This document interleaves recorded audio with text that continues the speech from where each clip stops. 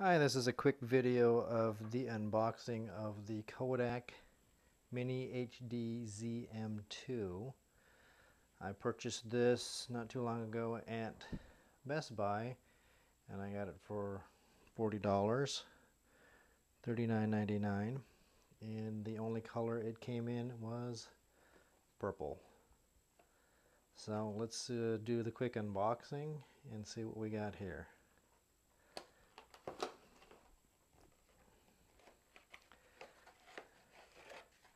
This is all we get in the box. This looks like a manual,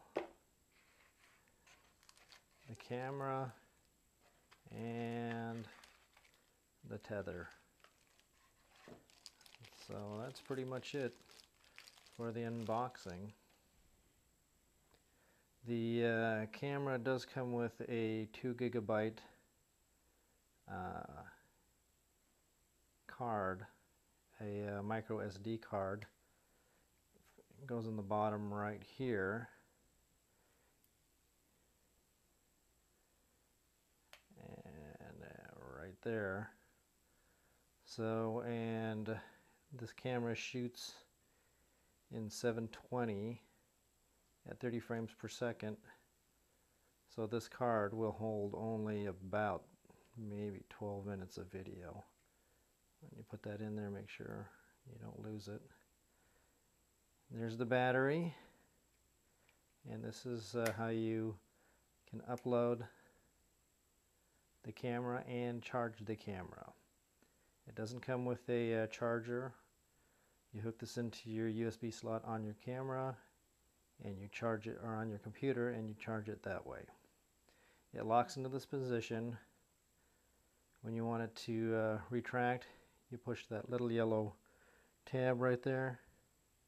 It releases the USB arm and you slide it back in until it clicks. And then you attach the door, or put the door back on, and actually the manual says that you have to push this in at a 45-degree angle to make it latch closed completely, and it is waterproof. Turning it on, there's a button right here over to the right, power button. Goes on with a good click, and there you go. 720p shows the SD card, shows a full battery, and that shows the time remaining on the card, 12 minutes 33 seconds. That's not very long for a video. On VGA, it jumps up to 27 minutes 5 seconds, and there is a camera setting.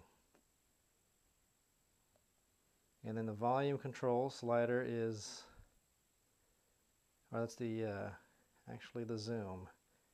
And I've seen other reviews of the camera on YouTube, and they say don't zoom it in.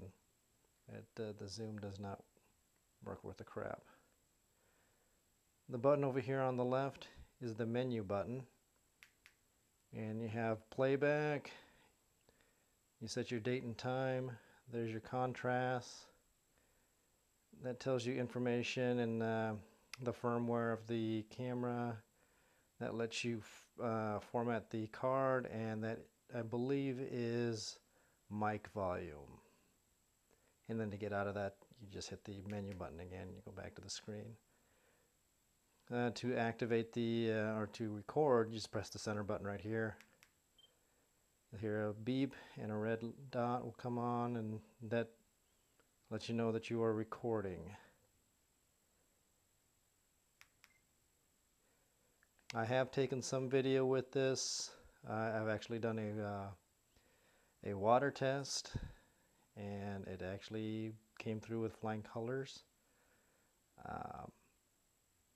But the video quality,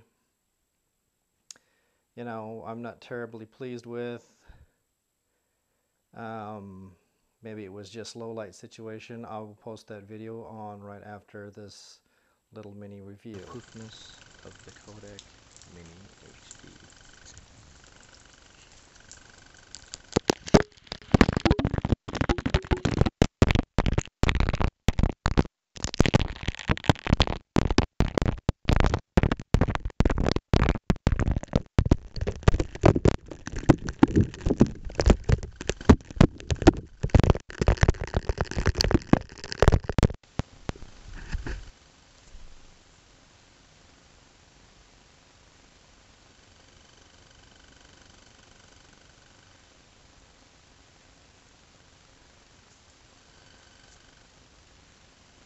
As you can hear, there's a projection sound coming from the audio of the camera, and I don't know what's causing that, if that's interference.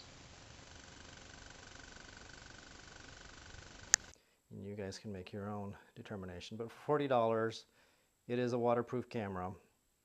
The only suggestion I would make would be to get a bigger micro SD card so you can actually record more than 12 minutes of video. And that will conclude this mini review and unboxing of the Kodak MiniHD ZM2.